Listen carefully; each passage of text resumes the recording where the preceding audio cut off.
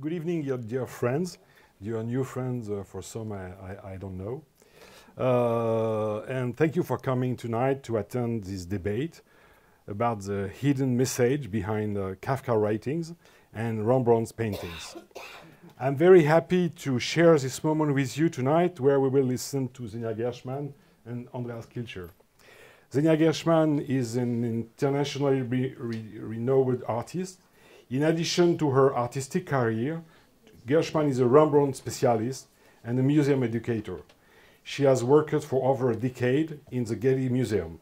As a co-founder and president of Project O, a non-profit foundation for the arts, Gershman has dedicated her scholarly and charitable work to provide new dimension in understanding the cultural icons of Western European heritage. And Andreas Kilcher is professor of literature and cultural studies at the Eidgenössische Technische Hochschule. That's it? Okay, good, thank you. That means the Federal Technical University of Zurich in Switzerland. He's a prominent scholar of German Jewish literature and culture, Kabbalah, and the European tradition of esotericism. He has written and edited a range of publications on the encounters between European and Jewish cultures from the 16th centuries through the present, with a focus on the 20th century.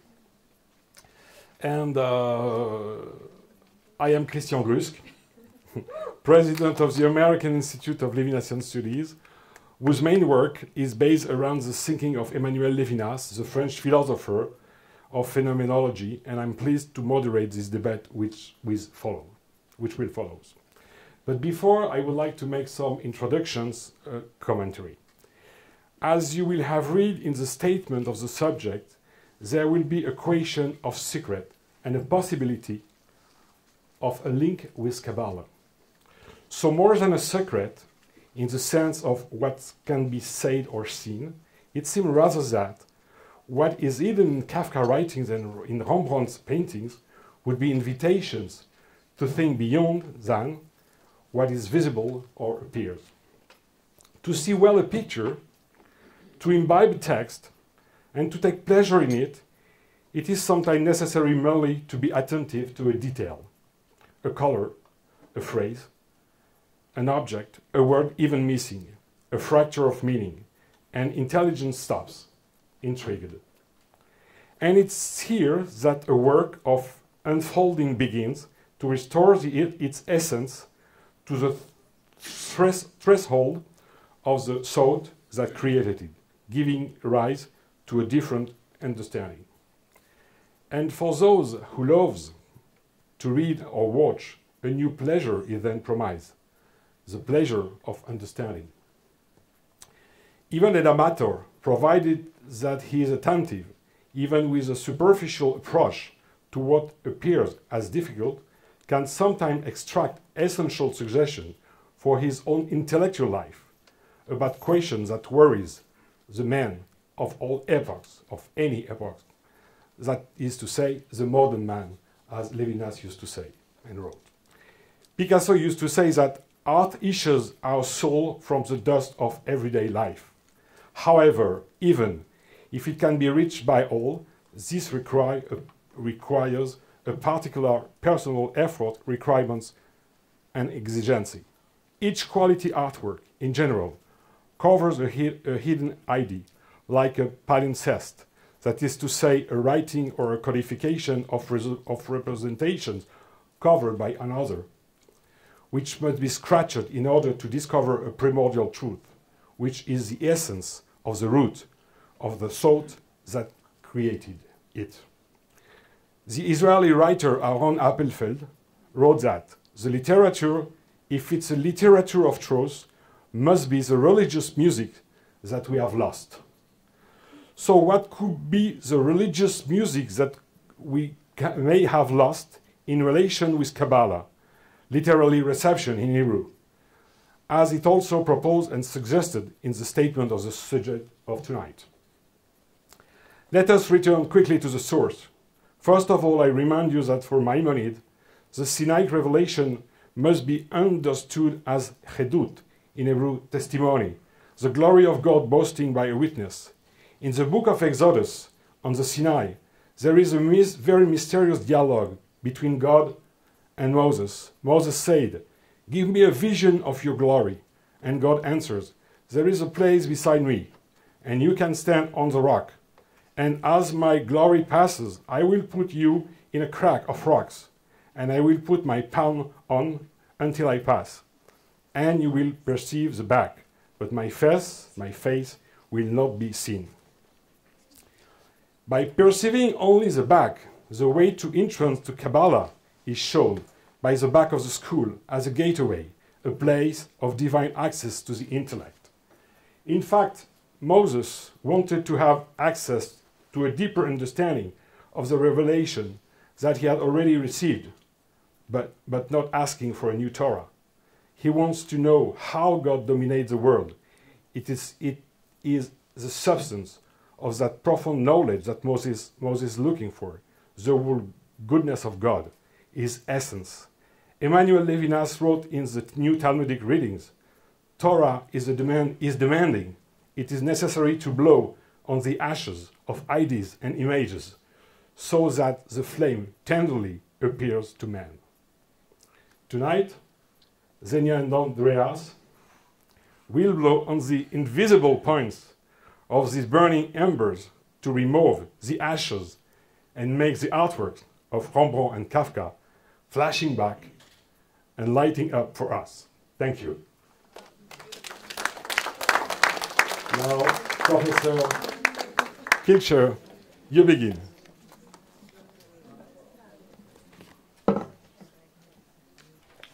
Before asking the, let's say, very attentive what I will present here, a Kafka lecture, I have to say it's not a real Kafka lecture what I can give now, because we want to bring very different aspects together. It's some ideas, some perspectives on Kafka, and I hope that we will bring these different perspectives and ideas together then in the discussion round, in the second round. I want to start also not directly with Kafka, but I want to take up some ideas of Christian, which means to start with Levinas and the idea of the other, and trying to show that the other can be understood in two ways. First, substantially, and then also formally. Substantially meaning the other, according to Levinas and to some thinkers I will present in a minute, the other can be the Jew or Judaism. And formally, and this is maybe equally important, it's also the question of how this other is shown. Namely, as something concealed, as something hidden. Not directly, not literally, but in specific parabolic, literary, or we will see also in paintings, in forms that are not directly showing what is meant.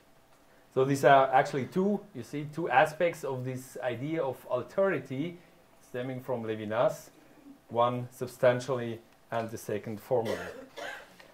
So let me start with actually the substantial aspect, starting from Levinas, who was thinking about Judaism as the other. What does that mean? It means that it is, first of all, very hard to define what is Judaism at all. He has written an article about Judaism in the Encyclopedia Universalis, where he writes the following, trying to define what is Judaism.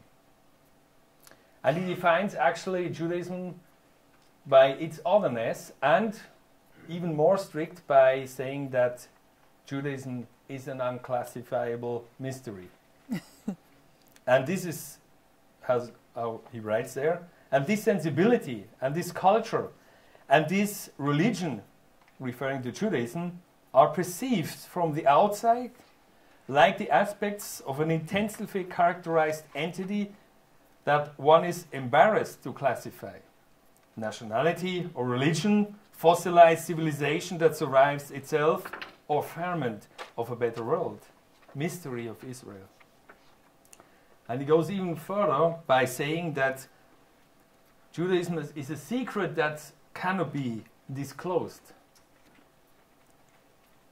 He says, does the wisdom convey its, meaning the Judaism's, interior and disclose its secret, even though it did not possess the power to resonate as a message or to issue forth as a call?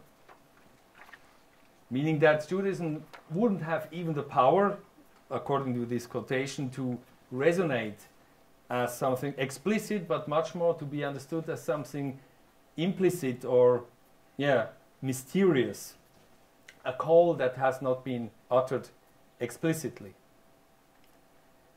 We don't have to think about Kabbalah immediately to conceive of Judaism as something hidden, or the hidden part of Judaism.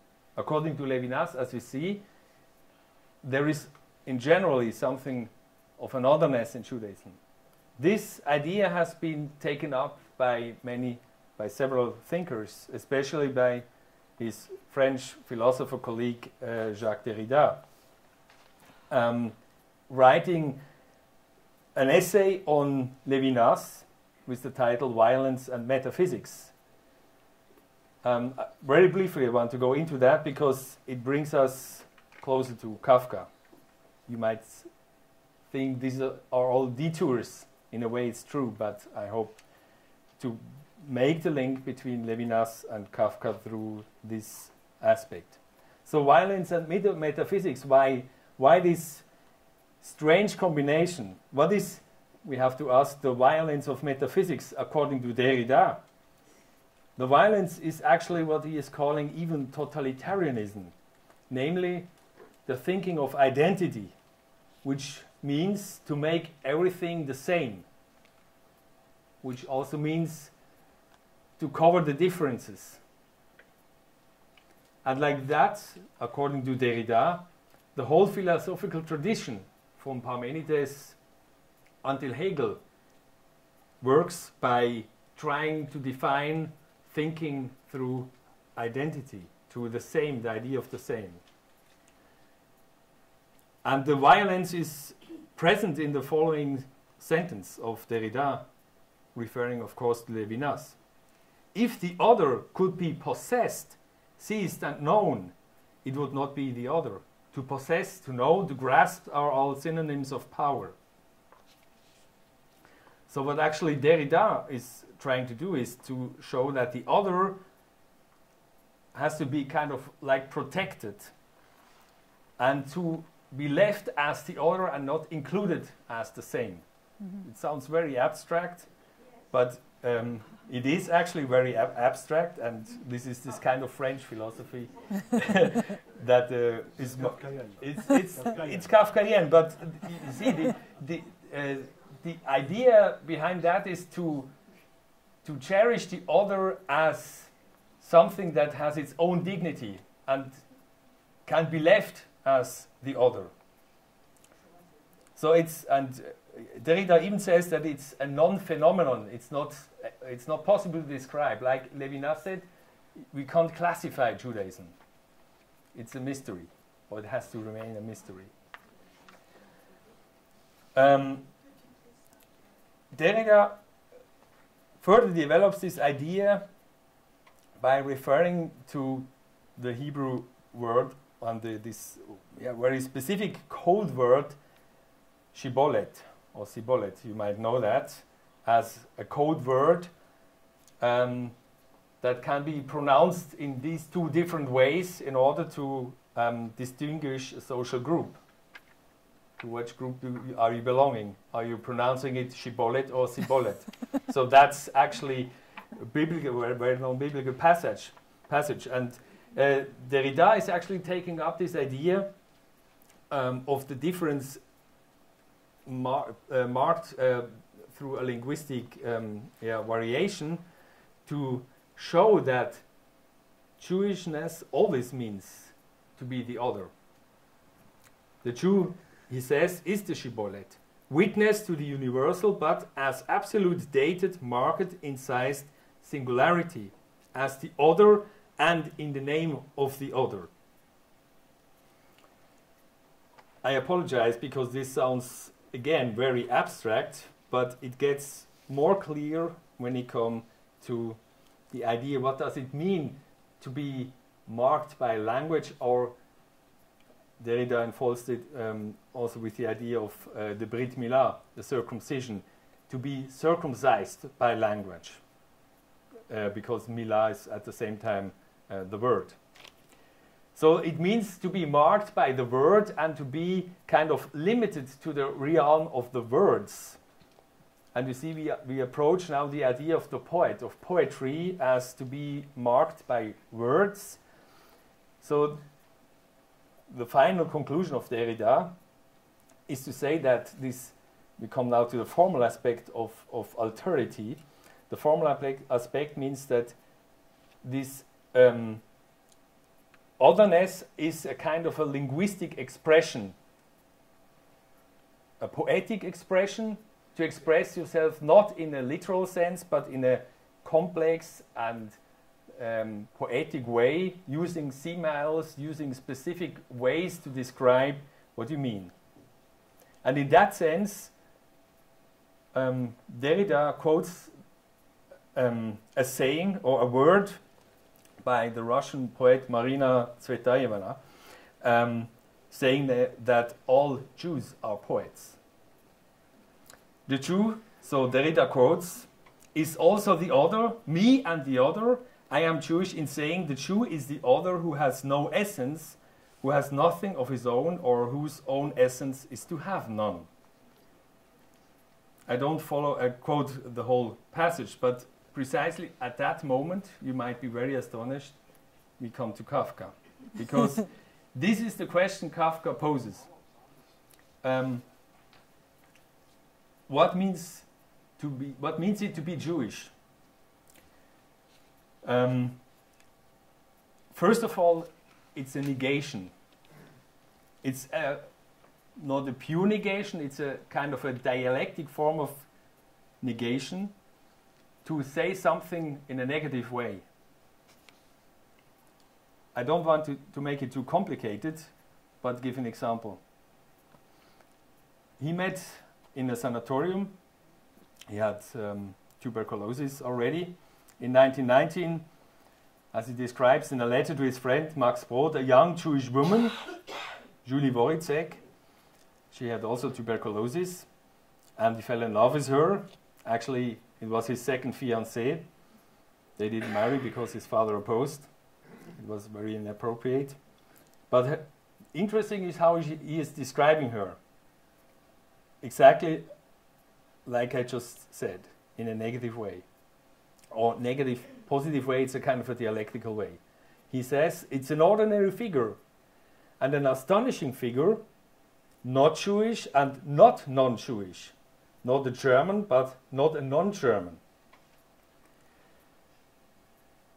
You see what Kafka is trying to do here in order to understand what is the Jewishness. So Jewishness is not something which is affirmatively described, but has to be circumscribed through negations. And what the way he is describing this young woman, who kind of fascinated him, this young woman is of course very close to how he would describe himself as a Jew, his own kind of Jewish identity or non-identity, much more. Because his Judaism is not given, it's not affirmative, it's not visible, it's much more unsecure, it's hidden and in a very explicit way negative. I could now start with a long talk about Kafkan Judaism. Many things have been said about it. I could talk about the historical context in which this has to be understood, like the discourse on assimilation, on Zionism, especially on cultural Zionism, in the context of that also Hasidism played a huge role. Martin Buber discovered Hasidism. Gershom Scholem did his studies on Kabbalah in the frame of cultural Zionism. This is a context which is important to understand Kafka, but I cannot go into this historical discourse. I want to go or to approach the texts of Kafka, just giving a few examples.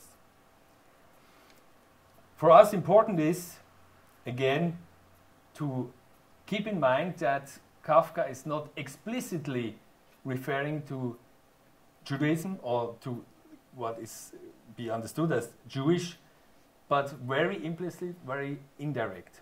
As a matter of fact, no single text of Kafka, no single literary text is using the word Jew or Jewish. There is no reference to Judaism in any of Kafka's literary texts. This is really astonishing because, of course, when you go into his letters and diaries, you find a lot of references. But when you go to his literary texts, you don't find any kind of explicit reference to Judaism. Nevertheless, it is present. And that's where we can come in with this idea of the other, because it's present as the other in a way that is formally the other, not explicitly but implicitly alluded. But let's, before we go to the literary text, address two examples of letters, diary texts that explicitly refer to Judaism. And we see they continue this idea of Judaism of something not affirmatively given, but something that is kind of part of a struggle, part of a fight, how to relate yourself to this huge tradition and to this huge field what is Jewish. And one of maybe the most moving letters Kafka ever wrote was the letter to his father in 1919, reacting actually to his idea to get married to Julie Wojcik. And his father opposed because it turned out that she might have been a prostitute. It was not 100% clear, but he opposed. And his son, Franz, was really devastated. It was traumatic. And he wrote this big letter, this long letter to his father, where he just saw how different they are. And they were different also according to Judaism, and this passage makes this very clear. What sort of Judaism was it that I got from you, he asked his father. It was indeed, so far as I could see, a mere nothing. You really had brought some traces of Judaism with you from the ghetto-like village community. It was not so much, and it dwindled a little more in the city. He moved to Prague, and in the city and during the military service. But still, the impressions and memories of your youth did just about suffice for some sort of Jewish life. Even in this, there was still Judaism enough, but it was too little to be handed on to the child. It all dripped away while you were passing it on. So there was no Judaism left for Kafka, even from this nothingness of Judaism. Das Nichts des Judentums, he says in German, is not reaching the child. So that's actually the starting point of Kafka, the boy Kafka, going to school. He gets nothing of Judaism because, of course, his father was an assimilated Jew. And that he actually expected his son to be, to follow this path of assimilation. But Kafka did not. He was interested actually in Zionism. We come to that.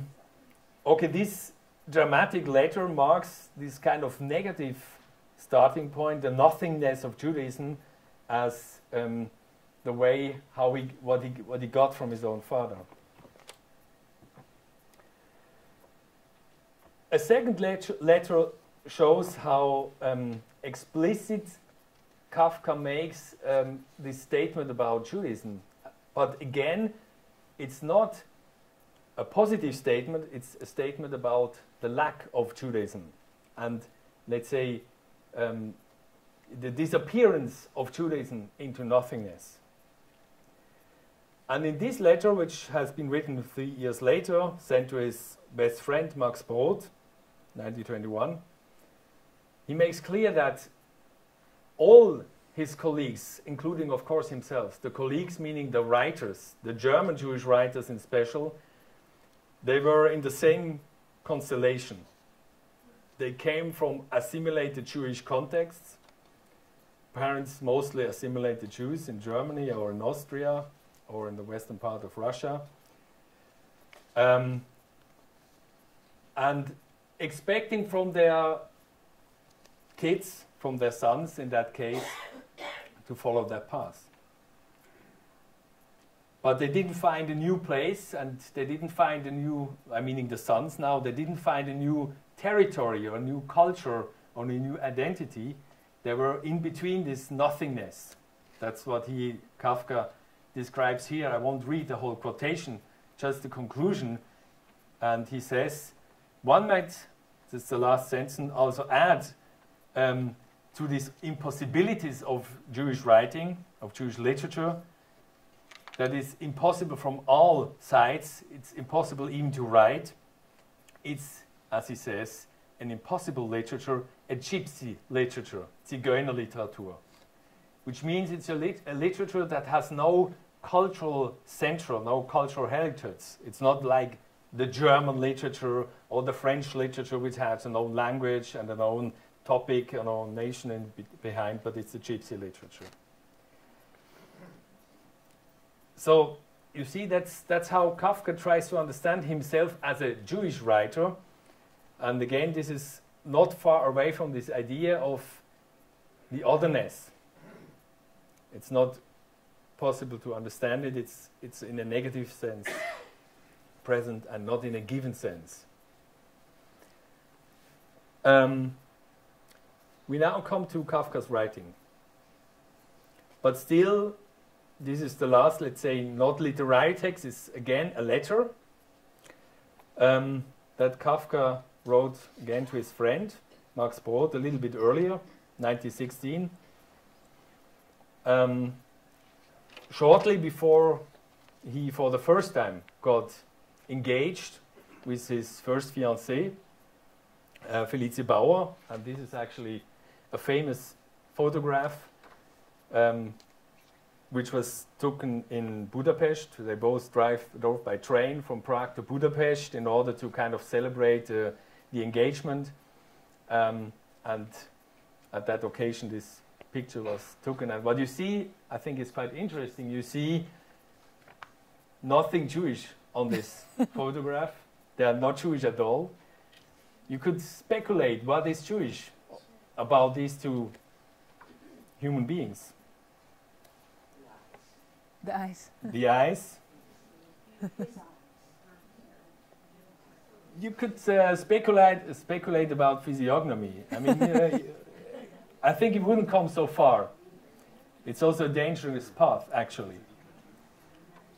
You don't see it here, but if you look very close, you could get the impression that Kafka wears a kippah, but it's not clear. And it actually wouldn't make sense because Kafka was not coming from a religious family, as we have seen, and he was himself not religious. He didn't discover religion. What you don't see here, they both were kind of interested in Zionism, but Zionism is not a visible Jewish culture, it's more invisible. So it's very European. You can dress as a Western European businessman and being a Zionist, a strong and ardent Zionist. She was actually engaged with or helping Jewish fugitives from Eastern Europe in Berlin. She was working in Berlin, he was in Prague, and also, like her, interested in Zionism, reading Zionism journals and having even the idea to immigrate to Palestine and to found a cafe. This was an idea he had for a certain time. it was never really, let's say, realistic. It was more a dream. But she was, in a more realistic way, kind of trying to help in the Zionist projects. That's not so important for us, but it's just the part of the invisibility of Judaism. It's not only that. I want to come to his writing. Because Judaism is, of course, not only not visible on such photos, it's also not visible in Kafka's text. And that's what this letter is about.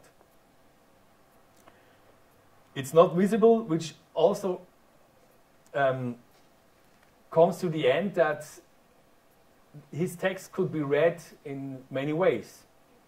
Even the contemporary readers, or already the contemporary readers, had their problem. Are these Jewish texts, or are these German texts, or whatever? And this is kind of a funny letter that Kafka wrote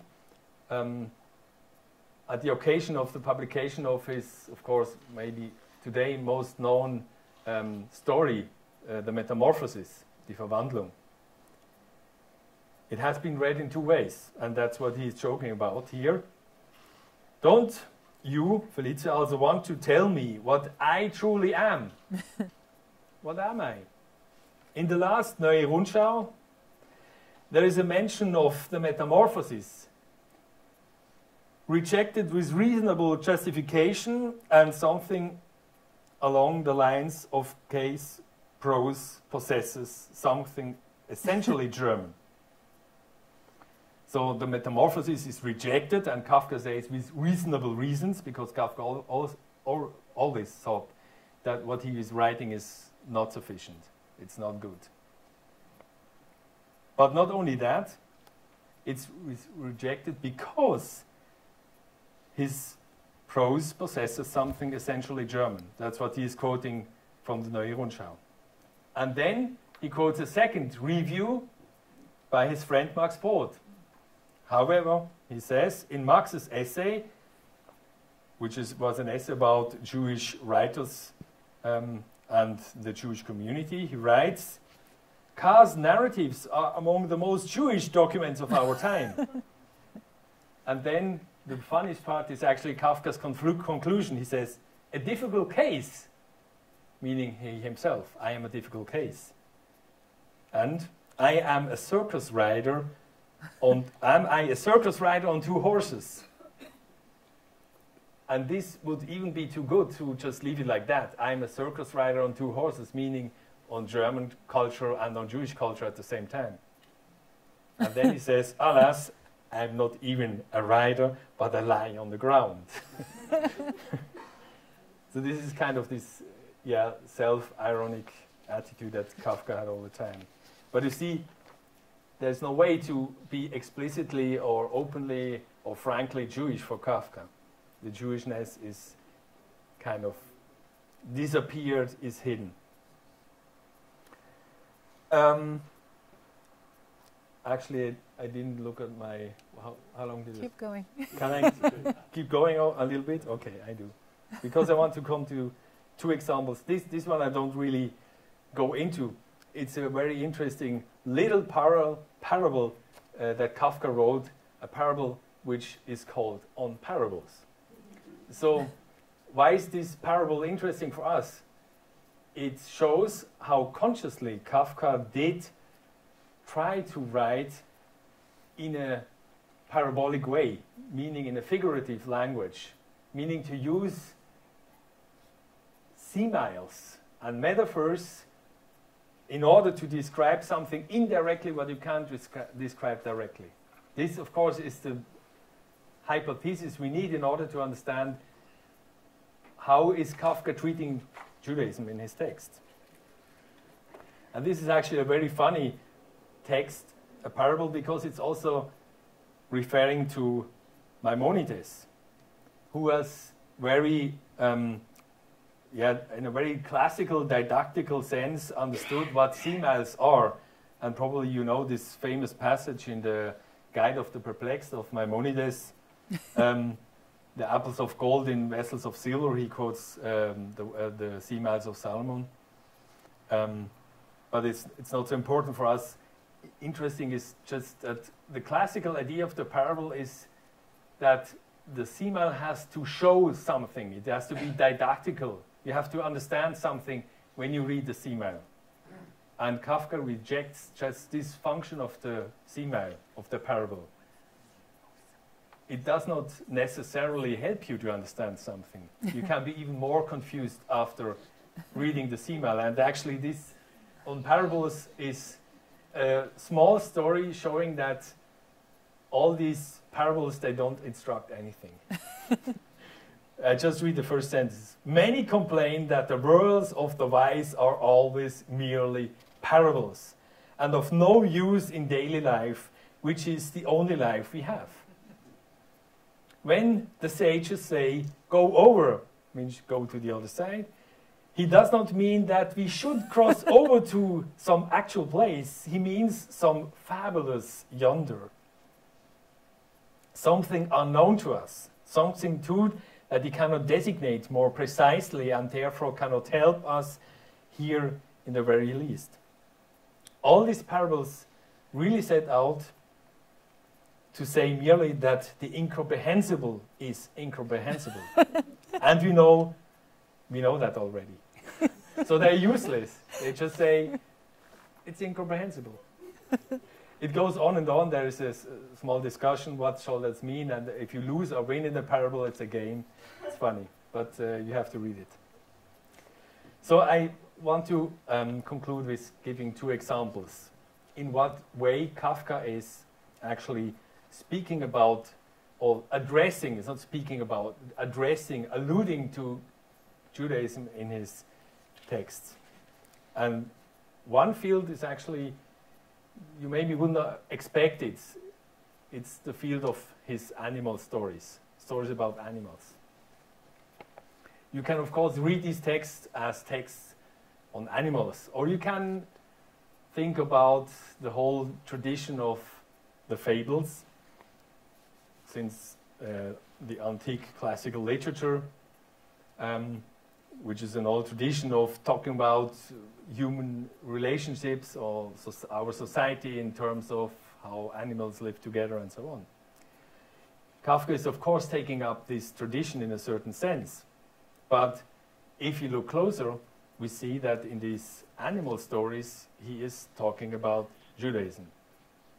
Let's take the case of metamorphosis, for example, which is, I suppose you know the story, the transformation of a human being into an insect. You could say, very briefly concluded, that this is a parable of the rejection and exclusion of the Jews. And actually, this is a text about anti-Semitism. We would have to go in detail to understand that. Or we could take two other texts, Josephine the singer and the research of a dog. So it's about, the first one is about a mouse, a singing mouse and her pupil. The second is about a studying dog. But they are kind of similar, these two stories, because both of them try to get to a lost tradition. The researches of a dog are actually researching about his family tradition and his people tradition, but he doesn't understand because the tradition is lost. And the people of the mouse, the singing mouse, they also try to understand what is this art, what is the singing of the mouse, and they kind of find out in the end that she's not even singing, she is silent. So it's a kind of a, loss.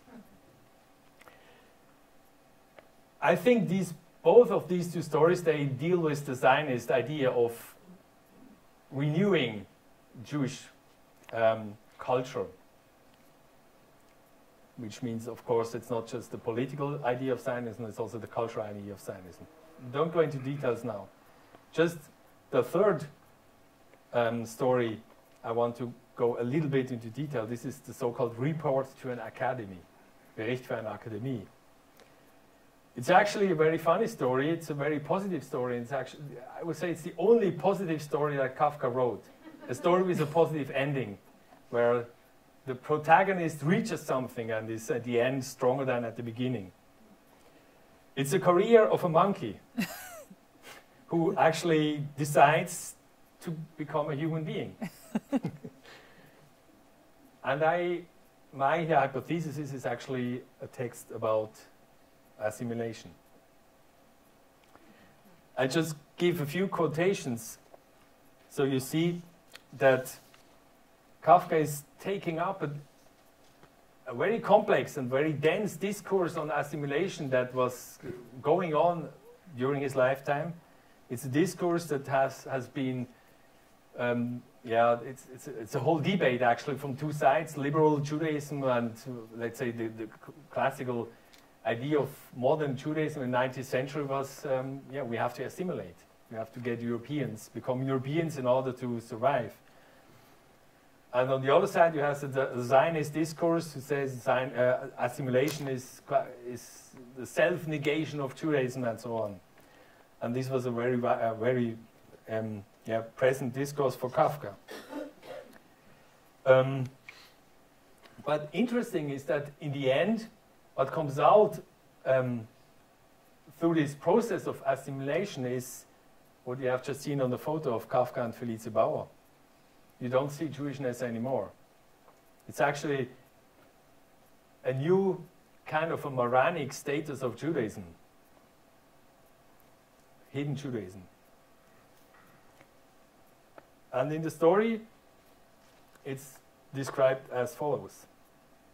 Actually, we hear the monkey with its name Rot Peter, Red Peter, actually that's the name of the monkey. He talks about how he decided to become a human being. Giving up that self-assertiveness was in fact the highest command that I gave myself. And you can already hear, you can replace actually a lot of aspects by, what is assimilation? To give up self-assertiveness. The highest command that I gave myself. I, a free ape, submitted myself to this yoke. Do you pronounce it like this? Yoke? Joch? Das Joch. In so doing, however, my memories for the part increasing for their part increasingly closed themselves off against me. So he forgot about his origin. It's the origin, das Affentum, being an ape, a monkey. And you can easily replace Affentum by Judentum. The text works very well. And then, I learned, gentlemen, actually it's a speech for an academy, you are the academy, I am the monkey. I learned, gentlemen, Anas, one learns when one has to do. One learns when one wants a way out, an Ausweg, a way out of the prison, of captivity. One learns ruthlessly. One supervises oneself with a whip and tears oneself apart at the slightest resistance. My ape nature ran off, head over heels, out of me. With an effort which up to this point has never been repeated on earth, I have attained the average education of a European. Die Durchschnittsbildung eines Mitteleuropäers is in German, the average education of a European. So, like, to be a good European modern Jew, you're reading Goethe and Schiller and dressing like any European. You don't see any Jewishness anymore. So, you see what comes out when you hide Judaism. My second example is a bit more metaphysical. And maybe it's more known, and I will conclude very soon. It's probably the most famous part of Kafka's novel, The Trial. It's called Before the Law, and it has been introduced in the trial, within the trial, as a parable on the problem of deception, meaning also of misunderstanding. Kafka published the parable also separately, but within the novel it's more interesting because there is a priest, and actually the setting of the parable when it is told is in the dome, in a big church, and there is a priest meeting Joseph K. in this church. and telling him this parable and saying, I want to make you understand something about yourself, about your trial you're in and you don't understand. Because it is the case that Joseph K., as you know, probably he's accused and he is involved into a process which he does not understand. He does not understand what's happening, why he's accused. And then the priest says, don't deceive yourself, said the priest. How would I be deceiving myself, asked K. You deceive yourself in the court, said the priest. It talks about this self-deceit in the opening paragraphs to the law. In front of the law, there is a doorkeeper. That's how the parable begins. So we see in the writings of the law, there is just this description. Again, we can read this parable without any reference to Judaism. But if you look closer, it's a text that actually enters even Kabbalistic ideas. I don't want to go into large details, but it's just a few aspects.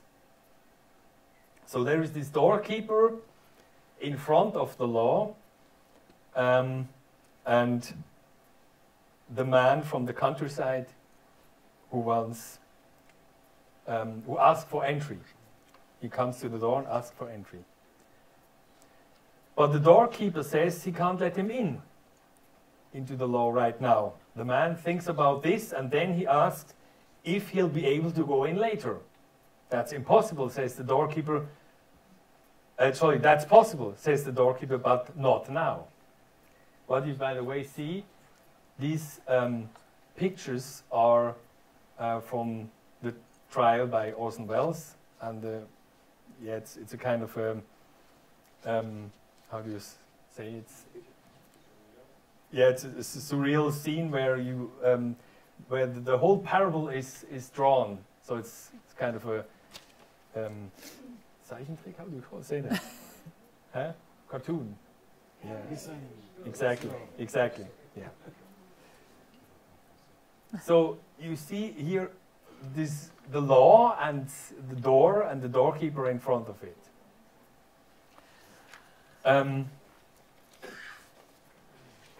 Then it goes on. The gateway to the law is open as it always is, and the doorkeeper has stepped to the side, so the man bends over and try to see in.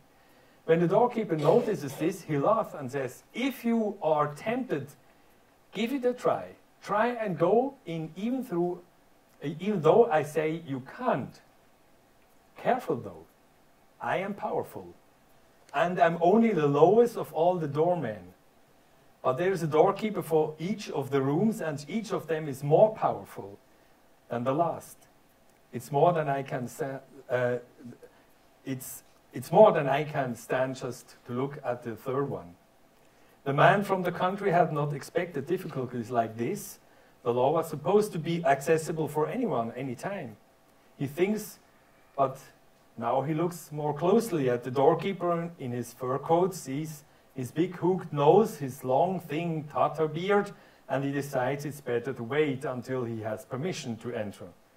The doorkeeper gives him a stool and lets him sit down to one side of the gate. He sits there for days and years. Finally, his eyes grow dim and he no longer knows, actually I omitted a long part, his eyes grow dim, he is an old man, no longer knows where he's really getting darker or just his eyes that are deceiving him. But he sees now, he seems now to see an extinguishable light begin to shine from the darkness behind the door. He doesn't have long to live now. Just before he dies, he brings together all his experience from all his time into one question, which has still never put to the doorkeeper. What is it you want to know? Asked the doorkeeper. Everyone wants access to the law, says the man. How come, over all these years, no one but me has asked to be let in? The doorkeeper can see the man has come to his end. His hearing has faded, and so that he can be heard, he shouts to him, nobody else could have got into this way. And his entrance was meant only for you. Now I'll go and close it. It's of course very brutal. But you will ask, oh, good, okay, what is the connection to Judaism? Why is this a kind of a Jewish story? Or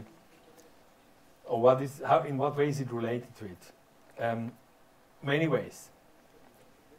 Of course, the idea of the law kept by the doorkeeper and is not far away from the conception of the Torah itself. And to understand where the Torah is coming from, meaning from the upper sphere, is a very important topic in Kabbalistic contexts.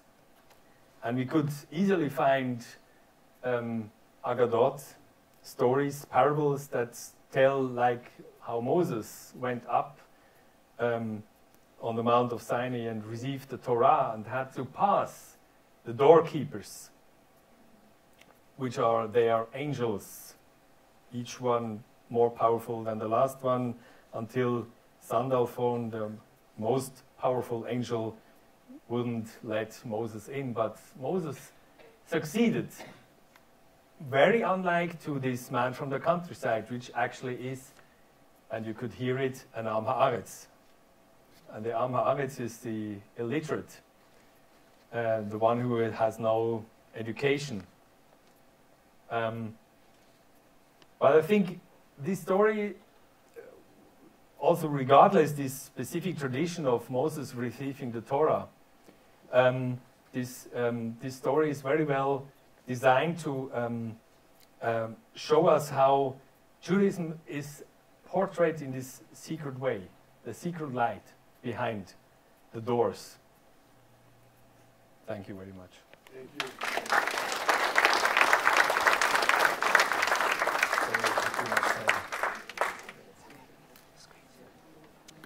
Good evening, everybody. Thank you so much.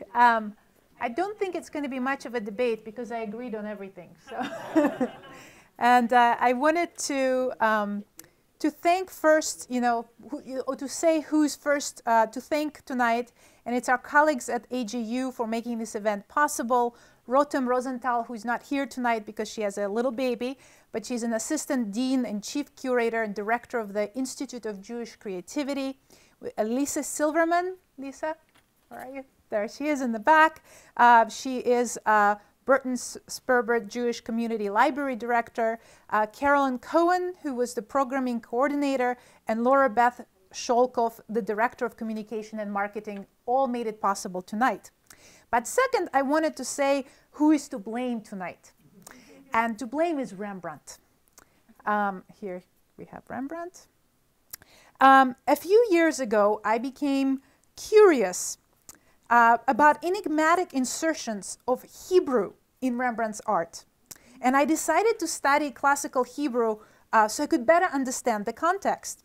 And I actually started taking classes, fabulous classes here at American Jewish University with Sarah Har Shalom. And if you're a student of Sarah, raise your hand. Yes, these are my tortured comrades. We've been doing this for months now. This was, however, not enough. So I also joined courses on Kabbalah taught by Pinchas Giller. So Pinchas, please raise your hand because he's responsible for everything else I'm going to tell you. So it was not being actually Jewish, which I was, but it was Rembrandt's art that brought me to Judaism and specifically to American Jewish University, and therefore, as a co-organizer of this event, I thought it would be most appropriate to organize this evening here tonight. So now you know who is to blame. Rembrandt's art is always moving, we know that, but it is particularly touching in his visions of the Jewish subjects. And now I take you, because this is such an irreverent lecture, it's Kafka, it's Levinas, it's Rembrandt, let's go to Vincent van Gogh. When Van Gogh visited the newly opened Rijksmuseum in Amsterdam in the autumn of 1885, he saw this painting. Has anybody seen this painting? Oh, we need to turn down the lights, yes, but not all of them. Yes. Has anybody seen this live? Okay. When you see it live, it is really stunning, as you could even see in the reproduction. Van Gogh, as he was leaving the gallery, he turned to his friend and he said so to the friend, "Would you believe it? And I honestly mean what I say. I should be happy to give 10 years of my life if I could go on sitting here in front of this picture for a fortnight with only a crust of dry bread for food." Now, I promise I won't keep you here for 10 years, but we do need some time to understand the profundity of Rembrandt's work. And this is also very interesting, where you might say, what is Jewish in this picture of the Jewish bride, as you think back to the image that Andreas had shared with us with Kafka and his Jewish bride.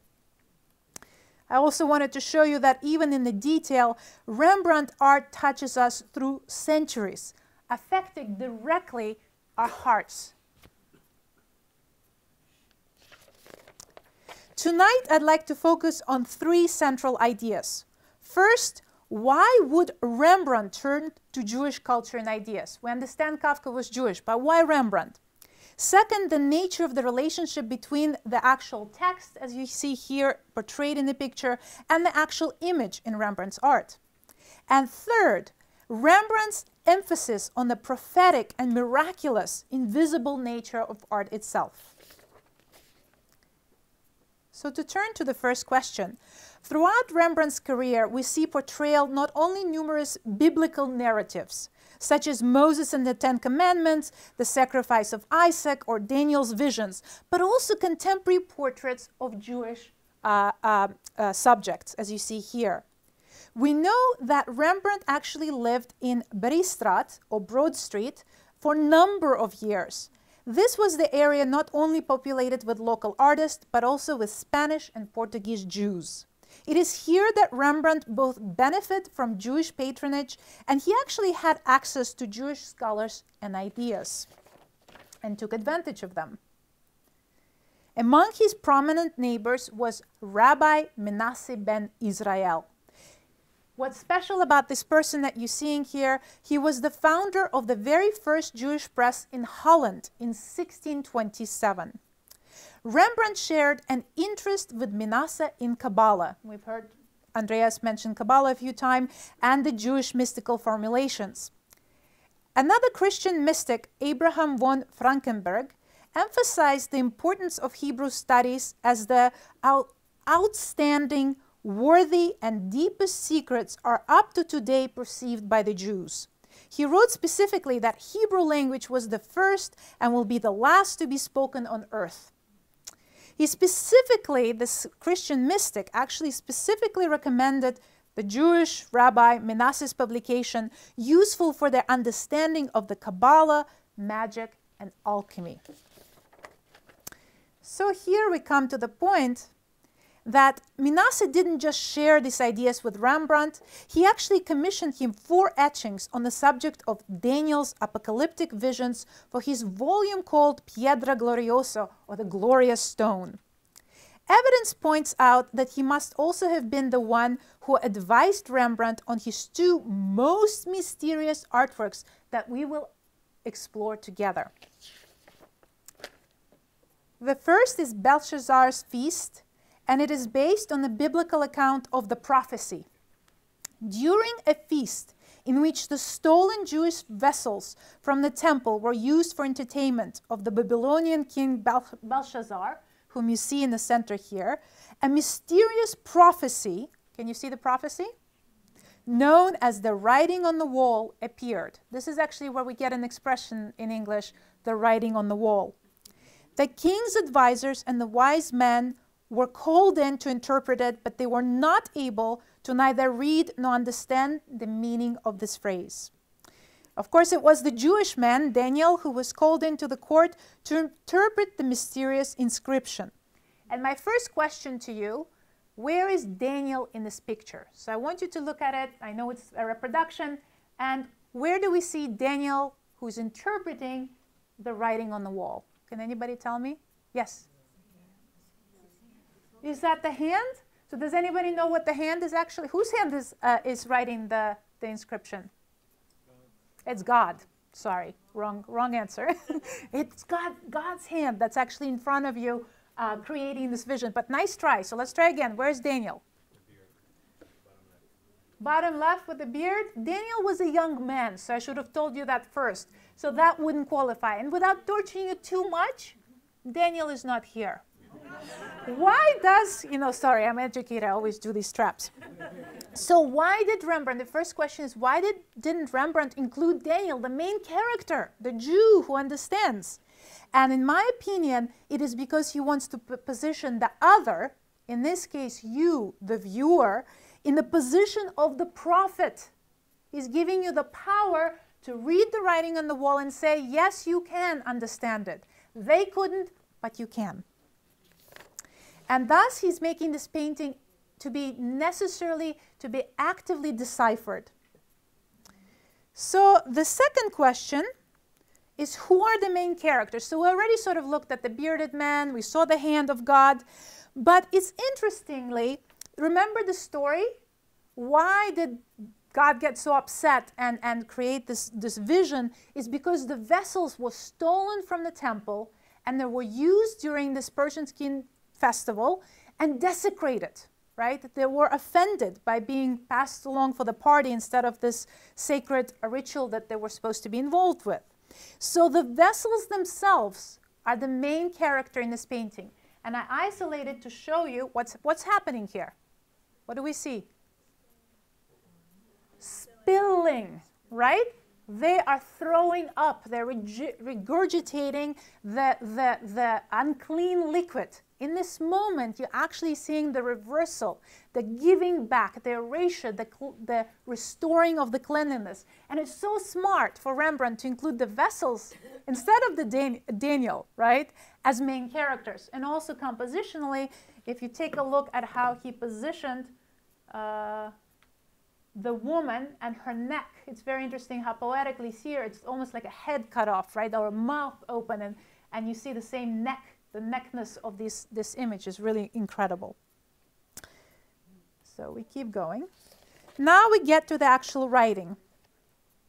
The true main character of this painting is the writing on the wall. Rembrandt conforms to Jewish practice of forbidding representation of God. So instead of the image of God, we actually have the hand and the text or inscriptions replacing the image or the voice.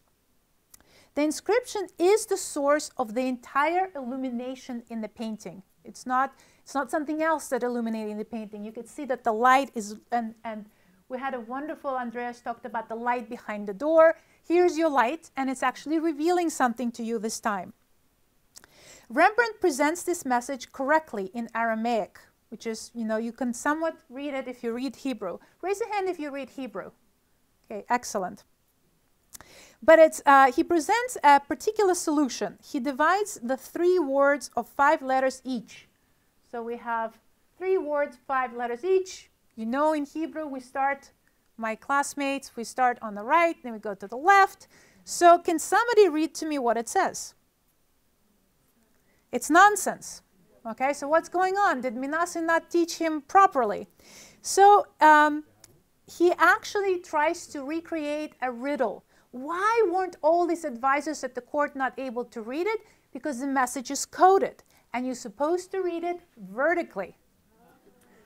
So thus, Andreas, can you read it for me?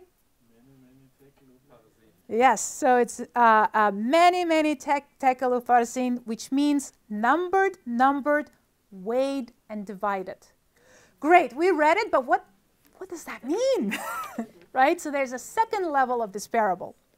Daniel was able to interpret this message as the imminent doom of the king, the punishment for this misuse of the vessels. Many means, again, numbered. So he says, God has numbered the days of your reign and brought it to an end. Tekel, if you remember, was weighed. So you have been weighed on the scales and found wanting, meaning you were not heavy enough, not substantial enough.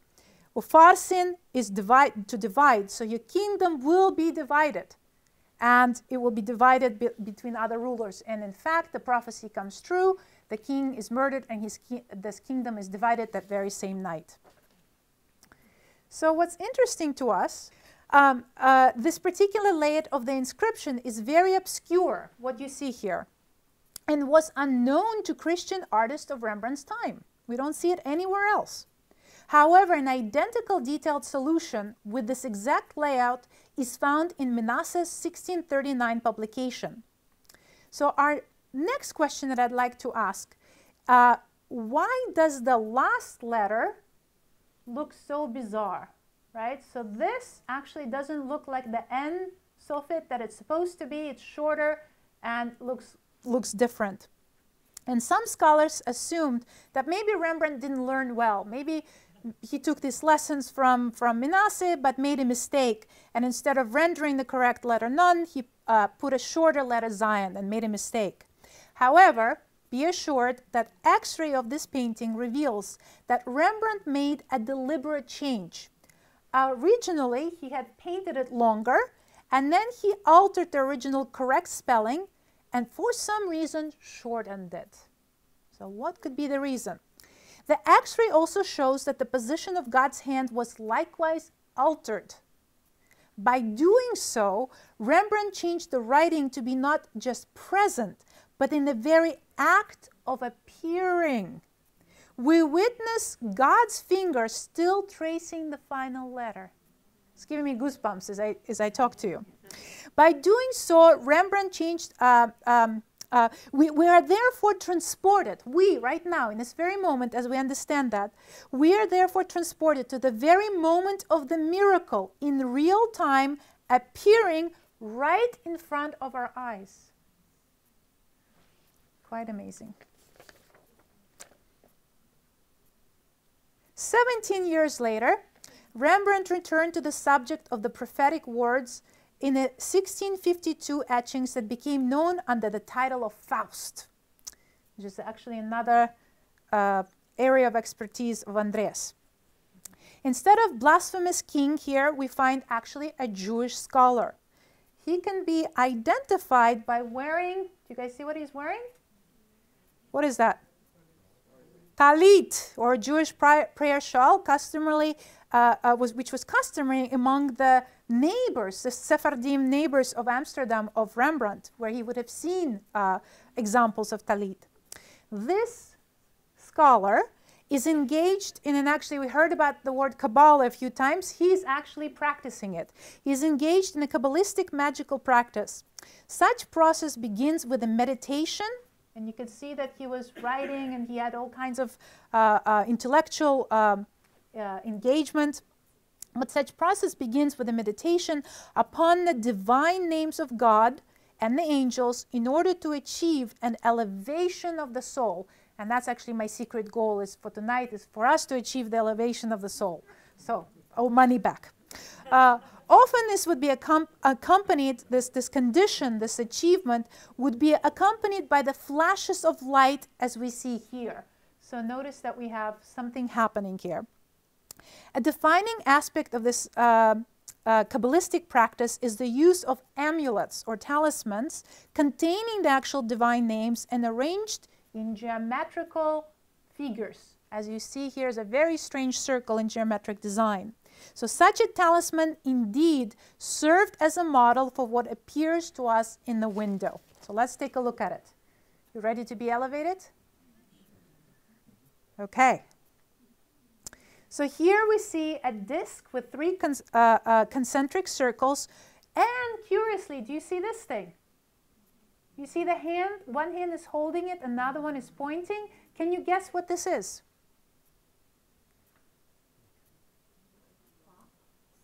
It's kind of round and it's shiny. It's a mirror. Can you see that he's trying to kind of achieve a reflection texture? So the hand, the mysterious hand, holds a mirror. And looking closely at the disc with this, and keep that thought, that's going to be a clue. Because what does the mirror do? It reflects and it reverses. So let's keep that in mind. So looking closely at the actual disc, we discover Hebrew anagrams of divine name of God. So here the writing actually begins at the bottom and is read counterclockwise from right to left as in Hebrew. And we have, starting here and going upward, Emrtet Algar Algastina. Who can translate that? Well, actually, you have to do a Kabbalistic practice, which means you have to rearrange the letters to arrive at the hidden meaning. So it means nothing unless you know what to do with it. And if you rearrange it correctly, you get Tangas, Larga, Latet, Amor. And I'm sure you understood Amor. You will touch great depths. Love is hidden. Ooh, goosebumps, second time. On the other hand, the word alga, so we have, that was the whole sentence, but if you take alga just by itself, when read backwards, you get what? Agla. So when read backwards, as suggested by the mirror, right, the mirror becomes important. It can be deciphered as an abbreviation from the Jewish daily prayer of Amidah. Again, my classmates will be very excited about this because we also read Amidah for the last 4 weeks. So Agla, A-G-L-A, Ata Gibor Le'alam Adonai. How did I do? Okay. Thou art mighty forever, O Lord. So again, you have sort of implication of the God hidden here. In turn, Emret. Can you find Emret? Where is it hiding? Emret over here at the bottom. It could also be deciphered if you shift the letters to suggest the name Andreas already evoked, Sandalphon. His twin brother, one of the highest order of angels, would be Metatron. So rearranging the letters will give you another important angel. The middle disk, if we go from the outer disk to the middle disk, would you like to know what it means? It contains the following. Adam, can you find it? Te da geram, right? Adam de ad geram is men, I will guide you. So here you also have an invitation. Finally, the inner disk has also multiple possibilities, and it's only 4 letters now. You guys ready? Can you guess what these stand for? Inri, right? So wait a minute, we're talking about Jesus now. So in the center of this circle, we have a reference to Inri, or Jesus of Nazareth, King of the Jews. But not if you're an alchemist. For an alchemist, Inri actually stands for Ignis Natura Renovatar Integra, which means all nature will be renewed by fire. This idea of transformation, like our souls, will be elevated and renewed. But not to Rembrandt. Notice that he shifted these 4 letters, and what did he put at the top? R. This spells Rhine. It's his last name, okay? So within this talisman, he actually puts himself in the center with Christ, with whatever you want to associate, but it is a talisman. In my opinion, this artwork works as a private talisman for the artist. We keep going. So now, what I'd like to do in conclusion is to analyze these 2 artworks side by side. And this has never been done before. They're often talked about, but visually, when you actually don't talk about them, but put them side by side, what we see is that there is a formula at work. So now help me. What's similar here? Let's collect the facts. They're both turning, both main characters, look at their positions. It's eerie almost, right? Look at the hand here, the way they turned towards the light. So to that light behind the door in a way. Here it's actually light behind or in front of the window or coinciding with the window. What else is similar? The mirror looks like the goblet. The mirror looks like almost like the goblet in the Balthazar's feast. And somebody else said the hand at the bottom, right? No, In the light. In the light, absolutely. The hand here pointing to the mirror, the hand here, they're both active hands, right? So whether this is a hand of God and this perhaps the hand of God, or perhaps of Metatron or the angel guiding us, but this guiding hand is so important, right? Do you notice also here is a table and here's a table? And almost even compositionally, here's a round shape, here's a round shape. Here we have a skull peering, the dead. You're almost identical. He puts a woman. It has to be in there, in the corner. In the corner at the bottom? Up top. Right there. Yeah. Yes, this mysterious, that could be that parallel, that rhyming. But you guys did so well. Thank you so much for the help. What's different here? The messages are, however, clearly different in nature. In one, we see a prophecy of an imminent end. In the other, a state of spiritual consciousness. So that the formula is the same, the messages are different. In both artworks, Rembrandt requires the viewer's active participation, as I wanted to show you, right? You almost don't need me. He's asking you to participate. The deciphering of the secret message, and thus, most important, making you a co-creator. This painting and this etching are not finished without you participating. In Judaism, the relationship of the individual to God is personal and direct, requiring no mediation of the church. So does the role of the viewer becomes personal and direct in Rembrandt's artwork. This emphasis on the role of the viewer and the miraculous, perhaps this was what it was that mesmerized Van Gogh in front of the Jewish bride. And I want to end with a quote. And this is a quote attributed by contemporaries of Rembrandt to Rembrandt. And they said that Rembrandt said, and even if he didn't say, I like it, a painting is complete when it has the shadows of a god. Rembrandt. Thank you so much.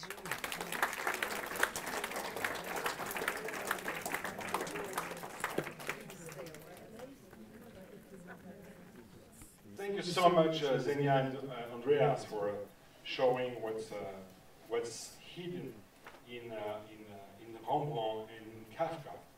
I hope the level of secret is a little bit better for you now, because for me it's really hard, really.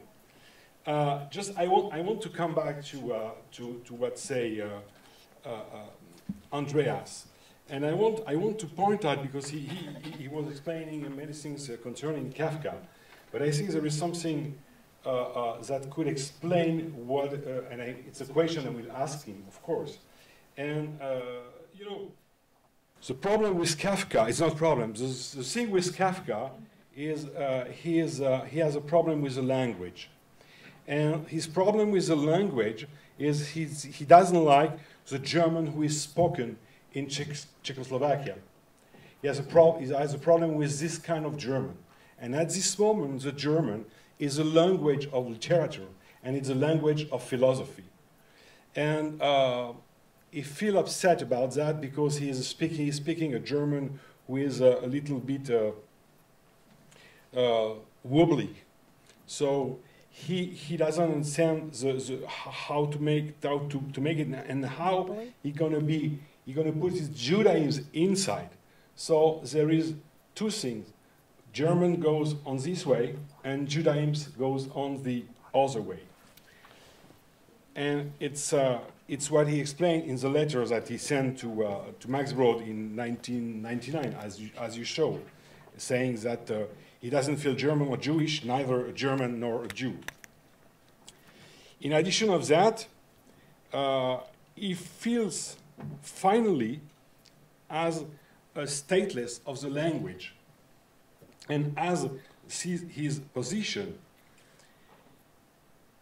He explains this in The Castle, in the novel The Castle, and he says finally, more I speak German, more I want to reach in German, and by the German language, what I call the truth of my artwork.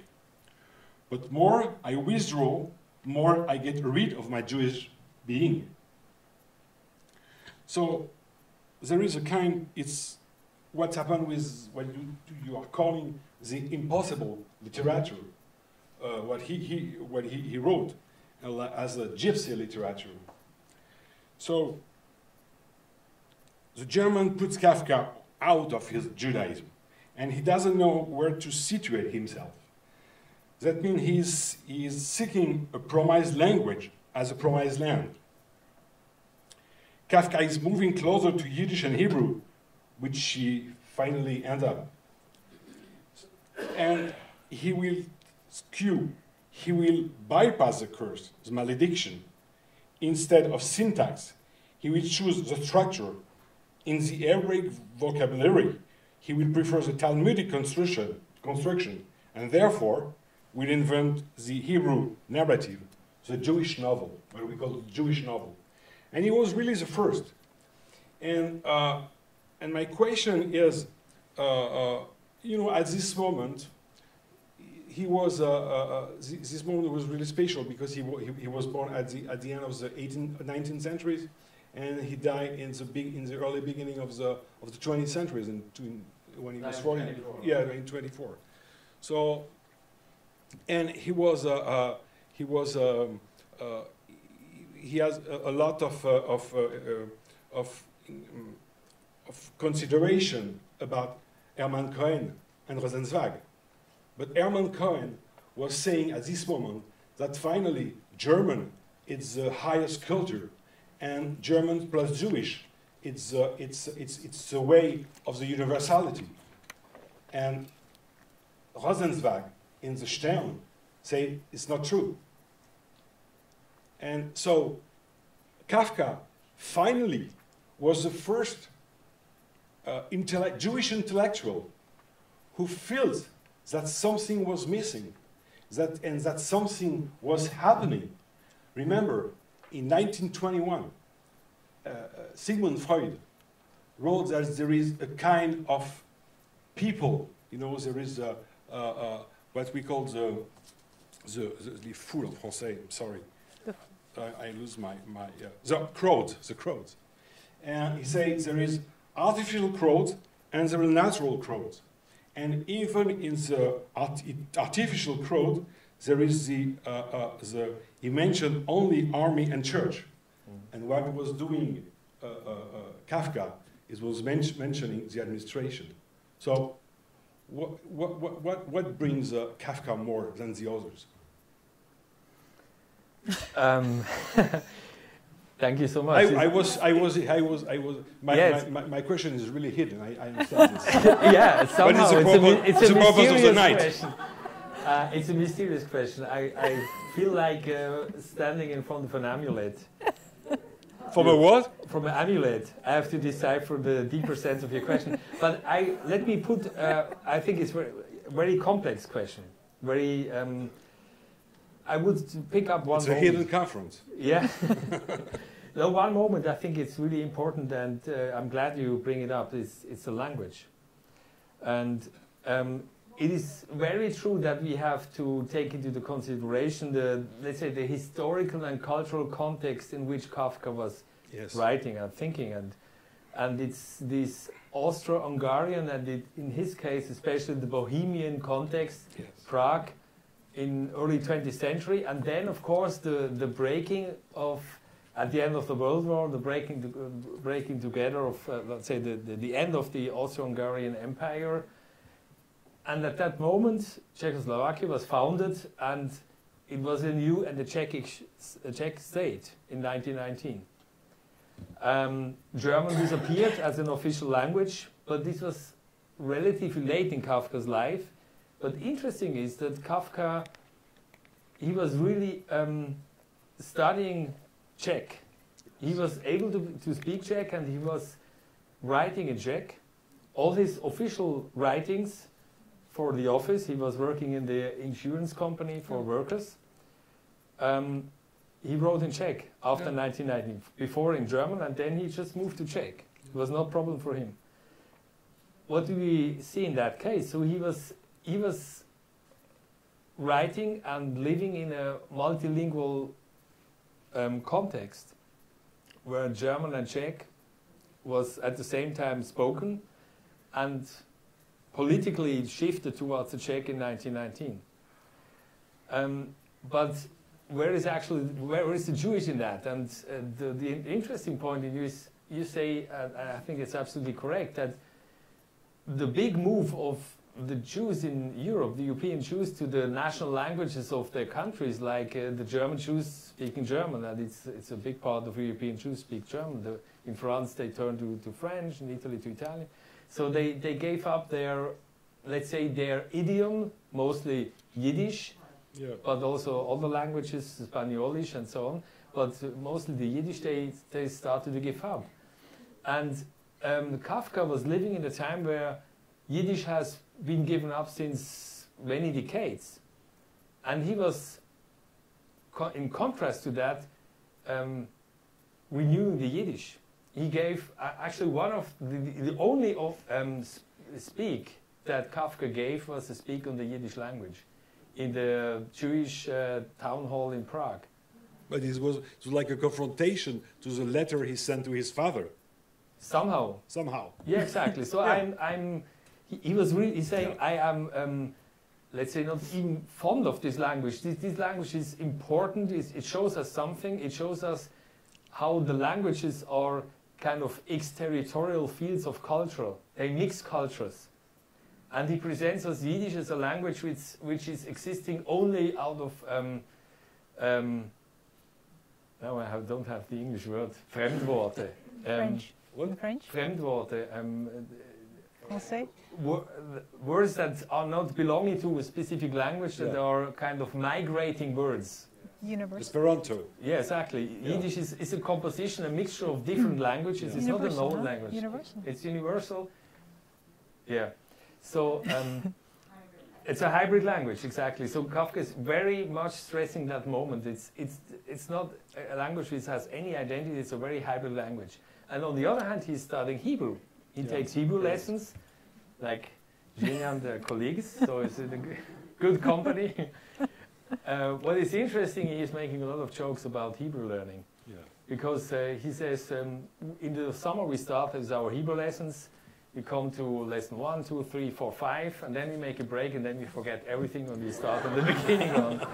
And this they do for years.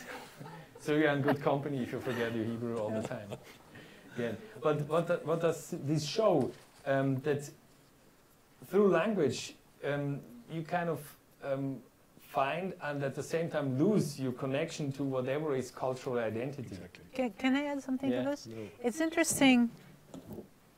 It's interesting how this relates, this question of language relates then back to Rembrandt, because he engages in both the visual and literary language. He's actually using Aramaic, he's using Hebrew, he's using Latin, and he's using the visual imagery. And actually the visual imagery, sometimes it swaps. You start reading the visual imagery, and the language itself starts acting as a picture. So there's also this complicated relationship of what is language, not just spoken, but the visible and invisible, the auditory. It's all present in Rembrandt. So there's a nice parallel. Mm-hmm. Thank you so much. Thank you, Andreas. I would like to, yeah, please. I want to just say that he also was very influenced with the theater after First War. Yiddish Because theater. the theater in Prague was mostly like in Yiddish and German. German was not so, people spoke German, and university was still in German. My father was in university at the time. And actually he really loved theater, and he was Yeah. all his actually wit, and then came from this Yiddish old tradition of theater. Don't you think so? Yes, it's true. It's just not a group from Prague. There's a group from the Eastern Jewish context. They travel around, exactly. It was a troupe from Vilna, and Prague was quite German. There was a very German aspect in Prague culture where Kafka grew up. But you're absolutely right, that this was for Kafka an initial moment to see this Yiddish theater place. Actually, this is what brought him back to Judaism. Yeah. Thank you. So I would like, thank you so much for your answer and for your clarity. So thank you. And I want now to come back to Zhenya. 1 more minute. So Zhenya, thank you quick. so much for your presentation. I just want to, I really appreciate what you say at the beginning too, as you say that there is a connection, and a real connection between Rembrandt and Kafka, and especially with what we saw, with the picture of Felice Bauer and Kafka, and the picture of the Jewish bride. And this is really important because finally Rembrandt made this painting, the Jewish bride, was supposed to be Isaac and Rebecca, and but they don't like Jewish, you know, they don't like Jewish, and he put inside. It was the French writer Jean Genet used to say that the how you call this, la manche? The sleeve. The sleeve of the bride is look like an abstract art. Mm-hmm. But I want to point something very important that you mentioned. You show. You saw the first painting. You were saying about Balthazar. Yes. Balthazar. Okay, Balthazar. And after we saw many more. But you might understand that at one moment of his life, Rembrandt has to stop, has to begin, has to make a new life, to turn the pages on his life. It's in 1642 when he loses his wife. Because before, he was a great artist, he was really well known, he has a lot of money, and he was always painting things with a lot of gold, a lot of lights, a lot of incredible things that you see in the first, in the first picture, in the first frame you show, first painting. And after 1642, he is removing all of this. He is removing all of this because he doesn't consider there is an importance, because finally he's going to lose everything, and at the end of his life, he has nothing and obliged to sell his paintings too. So he has this really special life. But my question is,